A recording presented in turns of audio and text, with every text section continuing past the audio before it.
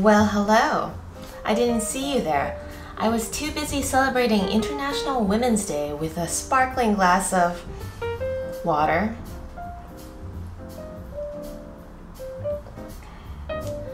What's your name?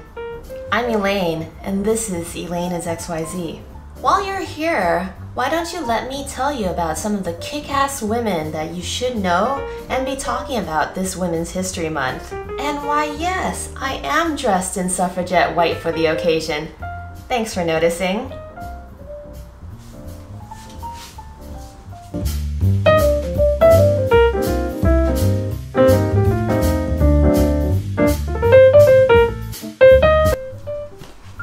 So yes, International Women's Day, which at least if you're in the United States is part of Women's History Month.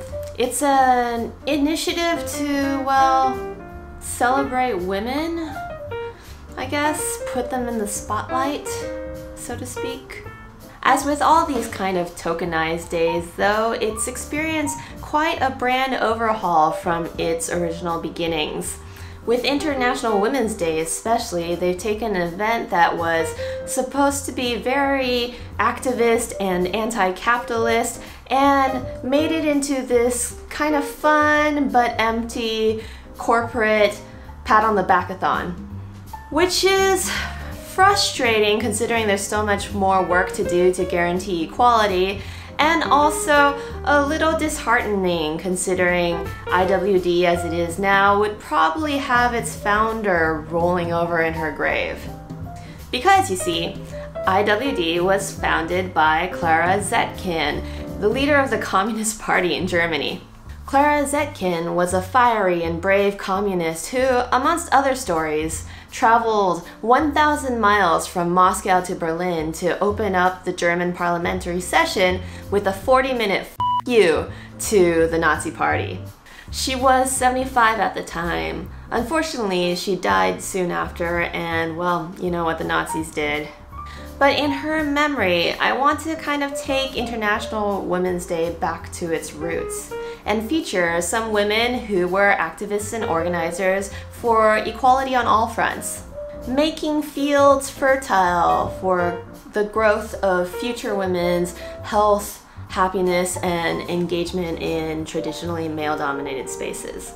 And since this has come up again and again since I made my last video about Asian American violence, I'm going to focus on Asian American women who were activists. Because it turns out very few people seem to think that there are such things as activist Asians. Actually, there are many AAPI out there who are doing very, very radical things. You just don't hear about them outside of AAPI circles because, well, since it doesn't fit into the model minority stereotype, it might as well not exist. In fact, it seems like the only activists that anyone has actually heard of is the Asians who go around protesting affirmative action at Ivy League schools. Because yeah, us wanting to secure education for our own fits very well into the model minority narrative. But that erases everyone who has fought for all racial equality, alleviating poverty, equity in pay, unsegregating spaces, and a whole host of other progressive ideals that Asian Americans have been a part of since the beginning. It's truly shocking when you look into it how invisible we are. So yes, I'm going to bring to the stage 5 Asian American women you should try to learn more about this Women's History Month.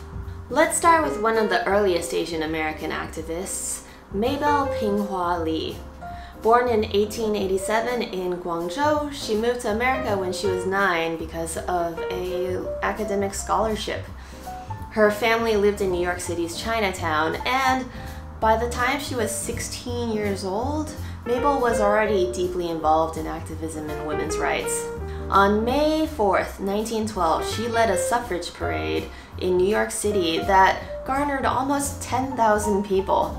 And mind you, she was fighting for women's suffrage even though, because of the Chinese Exclusion Act of 1882, Even if women won the right to vote, she still wouldn't be able to. You see, the Chinese Exclusion Act basically said that Chinese men or women had no chance of naturalizing as American citizens. In fact, when the amendment was passed in 1920, she was actually still without voting rights. She did, though, graduate from Columbia, becoming the first Chinese woman to obtain a PhD in economics, and she continued to stay in the United States for the next 45 years until her death. So, at the very least, she did live long enough to see Asian American men and women vote in America, after the Chinese Exclusion Act was repealed in 1943. For number 2, let's explore Hawaii and Pacific Islanders with Helen Lake Kanahele. Helen was an American labor organizer from Kona, Hawaii, who became the president of the, and I'm going to have to read this out, Women's Auxiliary of the International Longshoremen's and Warehousemen's Union. That's quite a mouthful. And she also worked with the United Public Workers Union. As a kid, she had a talent for singing and dancing hula and was already going on tours throughout the world before she turned 7. By age 12, she was assisting in political campaigns by the Democratic Party.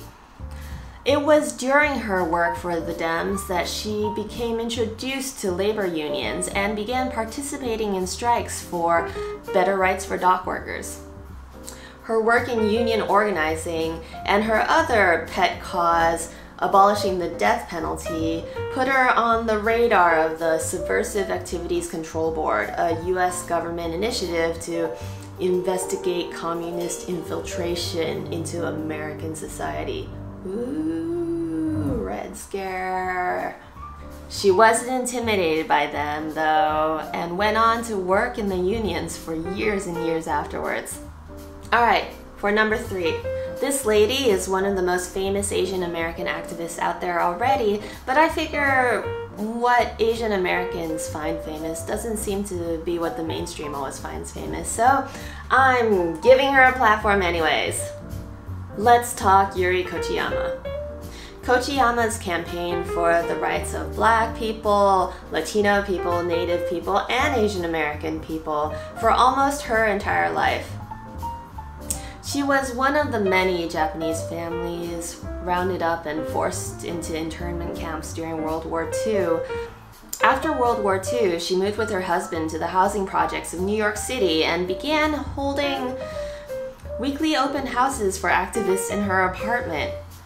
She began working on Black nationalism with Malcolm X after they met in 1963, and they were such good friends that actually she was there to cradle him in her lap after he was gunned down during his last speech in 1965. In the 1980s, she was instrumental in the movement pushing for reparations and a formal apology to Japanese Americans for the internment camps, which President Reagan signed into law in 1988. She lived to be 93 years old. For number 4, another long-lived activist and one of my personal heroes, Grace Lee Boggs. Originally from Rhode Island, Boggs studied at Barnard College and Bryn Mawr, getting a PhD in philosophy and studying the writings of Marx, Hegel, and Margaret Mead. Unsurprisingly, considering her reading material and the opportunities available to Chinese American academic women at the time, zero, nada, she moved away from academia and into activism. She began by fighting for tenants' rights in Chicago and moved into increasingly leftist organizations, ending up at something called the Johnson Forest Tendency, a group that believed in workers' self-activity, in which people organize and emancipate themselves. Even after she left that group, she retained her core principle that revolution was a process, and that revolutionaries need to be well organized, well read, and disciplined in order to see it through. I think this is why she's such an inspiration to me, actually. Sometimes, with all of the shouting that goes around in the left, It can be really exhausting and demoralizing to be demanded over and over again to prove your purity in the movement. But Boggs was actually adamant that dogmaticism actually destroys revolutions.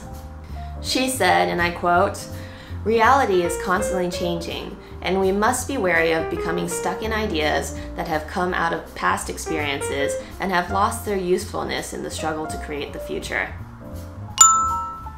Boggs was involved somehow in just about every civil rights event, including MLK Jr.'s Great Walk to Freedom and Malcolm X's Message from the Grassroots speech.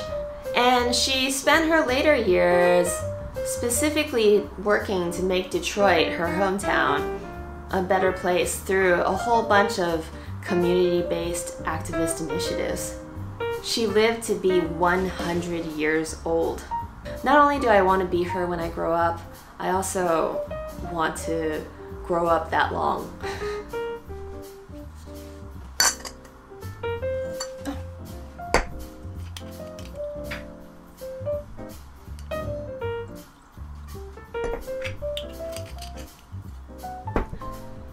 And finally, let's end on an issue that I've been reading more about recently and have been shocked and saddened by. The extra amount of erasure that Southeast Asians face in mainstream media. I know that I've unwittingly participated in this myself. Being East Asian, when we do have the rare chance to talk about AAPI issues, we tend to dominate the stage and the conversation. And that leaves very, very little space for people from the Philippines, from Thailand, from Indonesia, from Vietnam, Laos, and the like. In fact, when I tried to do my part to remedy this by searching for Southeast Asian American women who've been activists in history, I was appalled by how little was written about them on the internet. So today I'm going to highlight one woman who is working to change that for the Filipino American community, which, did you know, are actually the second largest Asian American population in America and have had a presence in America since before the Declaration of Independence. Probably not, because almost nobody talks about Filipino American history, even though it was such an integral chunk of America as a whole. One woman working to change that was Dawn Bohulano Mabalong, who amongst other things co-founded the Little Manila Foundation to save Little Manila in Stockton, California. And she was documenting the legacy of Filipino Americans up until her very untimely death in 2018. Her 2013 book, Little Manila is the Heart, showcased how Filipinos contributed to the fertility and economy of Central California's verdant farmland, including turning Stockton into such a vibrant community that Filipino love ballads actually made it to being recorded by some of the superstars in the day, such as Nat King Cole singing Dahil Sa'yo. Dahil sa'yo nais kang mabuhay. Unfortunately, Stockton was all but destroyed when California decided to build a byway straight through it. Because, you know, property rights and NIMBYism only works for people who are not brown. Mabalan was working on a biography of revolutionary farm worker organizer Larry Itilong when she died suddenly of an asthma attack on vacation. Her death leaves a deep hole for Filipino Americans trying to record their own history, and I do hope that somebody fills it. But she left a quote that I think could be applied to any of us Asian Americans or allies trying to share more about American history, because it's true about any of our ethnicities.